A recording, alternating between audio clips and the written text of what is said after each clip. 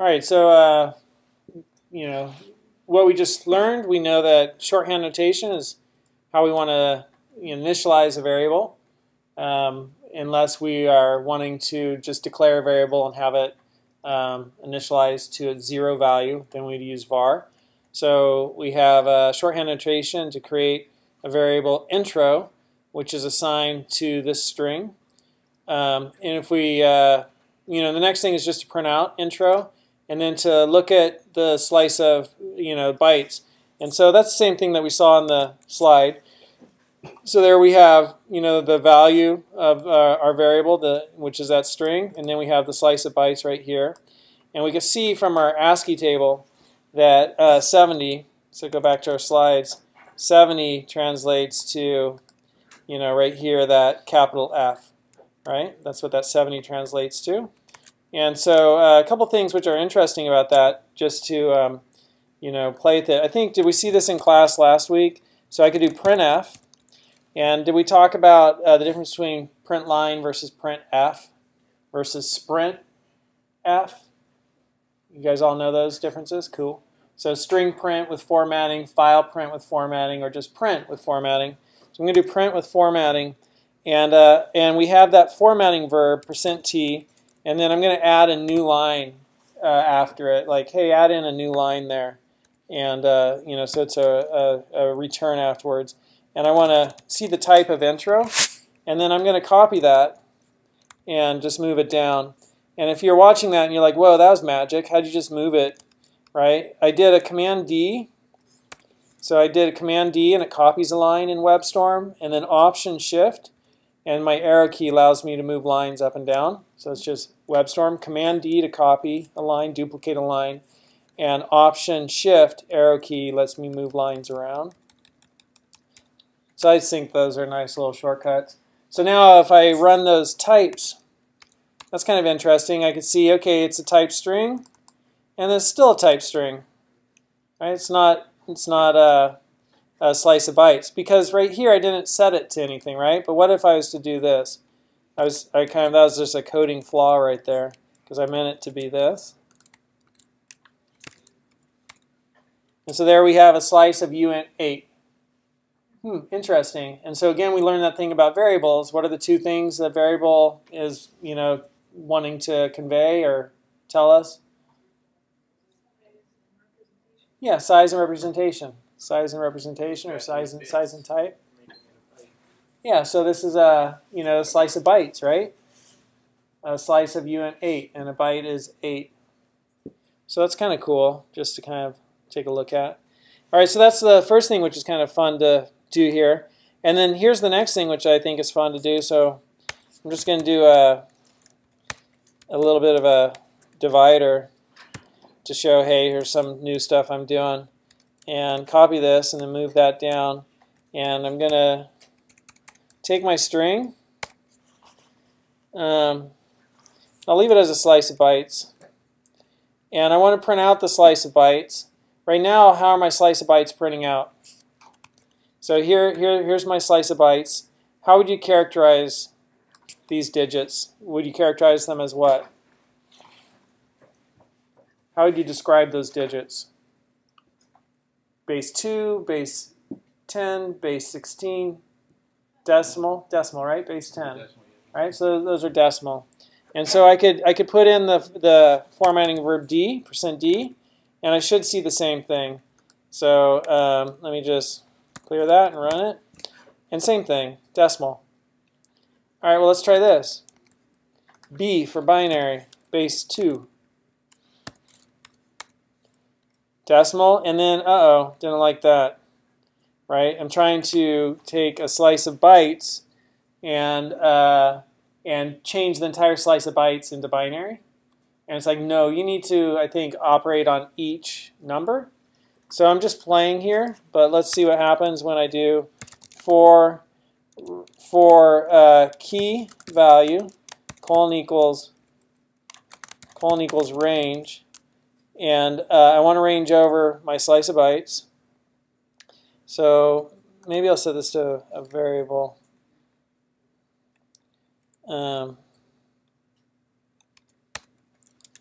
BS colon equals my slice of bytes. And then that will be BS. This will be BS. And so we're going to range over my slice of bytes, and then I don't really need like what is the. This could also be the incrementer, right? I don't really need the like 0, 1, 2, 3 times through the loop, so I'm just going to throw that variable away. But I will do the value, and so I'm thinking this will give me the value that's inside of that slice of bytes. So does that code right there make sense to everybody? On 15, 16, 17, what's happening there? Anybody that doesn't make sense to? You need to walk through that a little bit? Raise your hand. Cool. So let's see what happens. That looks nice, right? So it took all these numbers here and then just started looping through them and printing them. And it printed them in decimal. Right? Well, let's do, instead of a new line, let's do a tab. And then we will do a percent binary and add a tab in after that. Let's double tab just in case. And then we need to do that with V again, right? Because V here, with print formatting, this first request here, I want to format something, keys into the first variable. And then the second thing I want to format something, keys into the second variable that gets passed, right? So every time I add some sort of formatting thing in my first argument here, the string, I need to add a variable that will go into that spot. You know, that's how that works. So let's see what happens.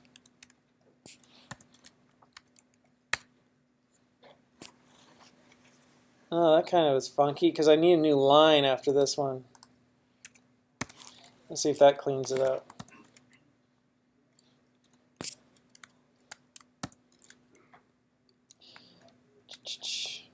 Sorry. Command K, that cleaned it up.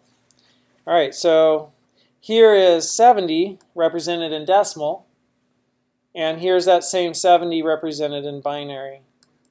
And so that arrangement of zeros and ones is the arrangements of on and offs that represent the capital F. What happens when you go beyond the ASCII and you go into UTF-8?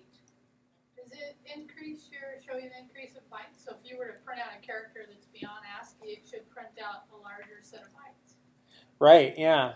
Right, if you go past, like, because it's... if you go into a foreign character or something, okay, it should so show you... yeah, like if we had a Chinese character in there or something. Yeah. I think sorry, I have something coming back to me. So UTF-8 stores up to 4 bytes. So a string will store up to 4 bytes for a character. And I don't know how that all works, what the internals are of that. But, you know, Chinese characters probably are using 4 bytes, and English is 1 byte. So we might see, I don't know, we could throw a Chinese character in there and see what happens. Golang.org. And hello, Chinese. And we'll just do 4, so we don't have a whole bunch of stuff to look at. What's the \T do again? Tab. Yeah. And so now we've got all that. Let's take a look, see what happens. So string 4, here's FOUR space, and then here's, it's 3 bytes to represent that character. And, you know, those are just UM8. So maybe in the first byte, there's some sort of data that says, I got 2 bytes behind me, baby. Make sure you look at all through, all 3. That's probably the first flag or the... No? Maybe, I don't know. There's a really good UTF-8 video I found once we should watch about understanding UTF-8 because it's such an important concept. Cool. Yeah, if you can find it again, let's watch it. Yeah, let's watch it. Because it talks about, I think, what we're talking about. Yeah, I see it. So the first flag for the See how they all have an extra one? That means the one at the end right there, the one at the left end. Left each end, of those right here. is an extra one. Maybe, but I think that's 228 in binary. That's 228 in binary, Yeah, so we're just going up the scale. Yeah, but that's what that means. So why are there 3 for that one symbol? Because it takes more data to store that. Yeah. Because you move beyond the ASCII is only going to need 8. But anything beyond ASCII needs a more zeros and ones to represent it. Yeah, we could only go up to 127, right? It's just the 7 bits are used for character representation in ASCII, and then after that, you need, I guess, another byte. But back in the English-centric days of coding with very limited memory, So I this don't. one took 3 bytes? Yeah, for a Chinese character, it took 3 bytes. Wow. I don't know if you guys saw this on Reddit. I don't know if it's still even up there. It was up there at lunch. Let me see if I can see it. Oh, here we go. This is a 5 megabyte hard drive being shipped by IBM. I saw that on Reddit. 5 megabyte hard drive, 1956. 5 megabytes.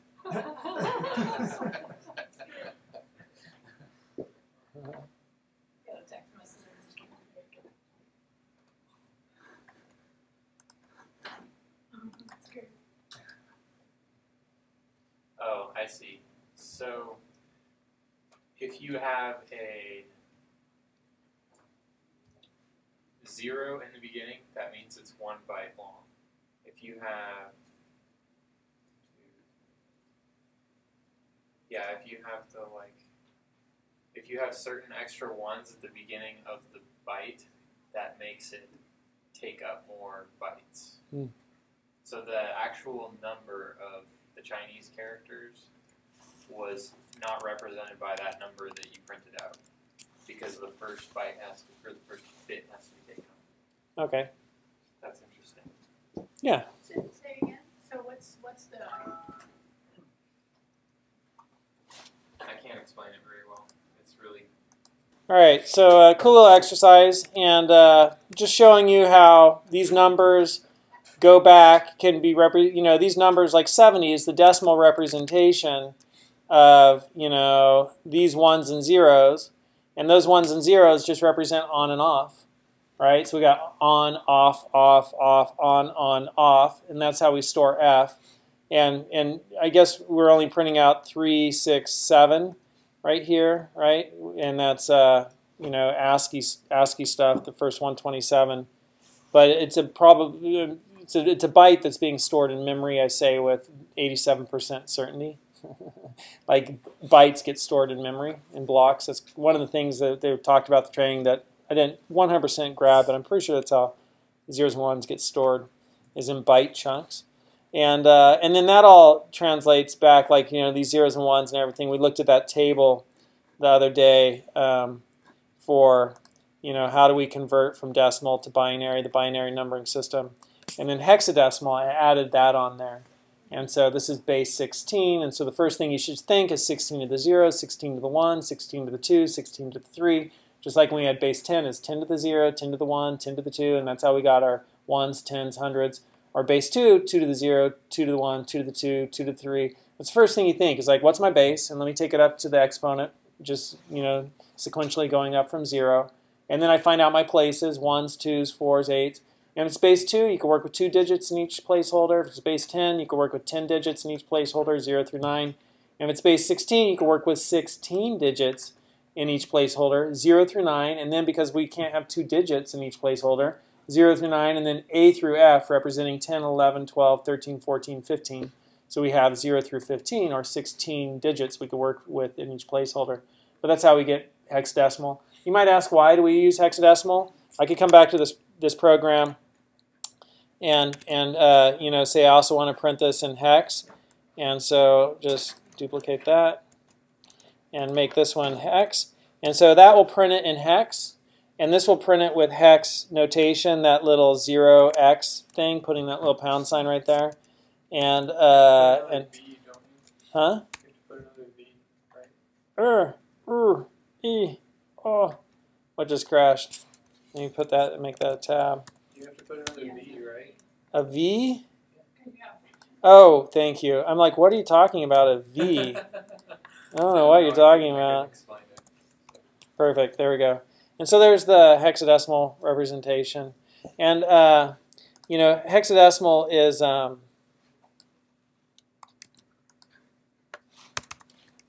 is great when you have really large numbers. So if we had y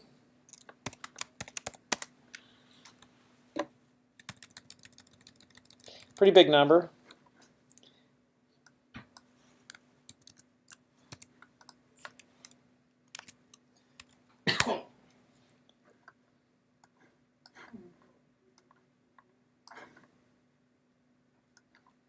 That's what it takes to write that number in binary, right? This is what it takes to write that number in decimal, and here's what it takes to write that number in hexadecimal. So, you know, there's some character, it's a little bit shorter in the characters you write here than here just to represent that. And so when you look at memory addresses, right, a lot of times like where is y stored?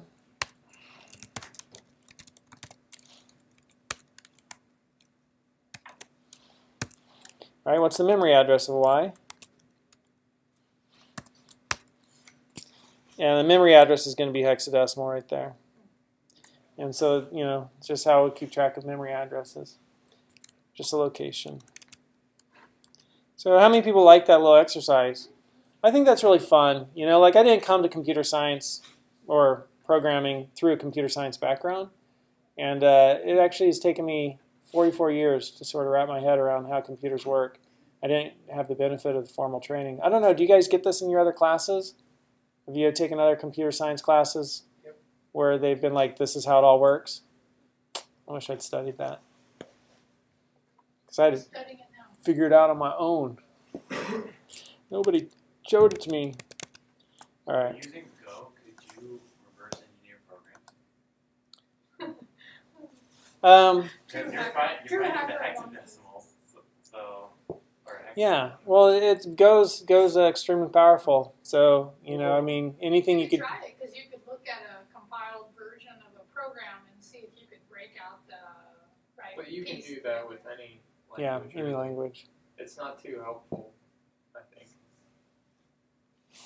How much time and effort Because goes you have into to it. deobfuscate the like names of things in code. Look on GitHub, see if there's a library for it. It's pretty useful. Why rewrite the code? Like a deep, It'd probably be really easy to use. like Script kitty, baby. Script kitty. if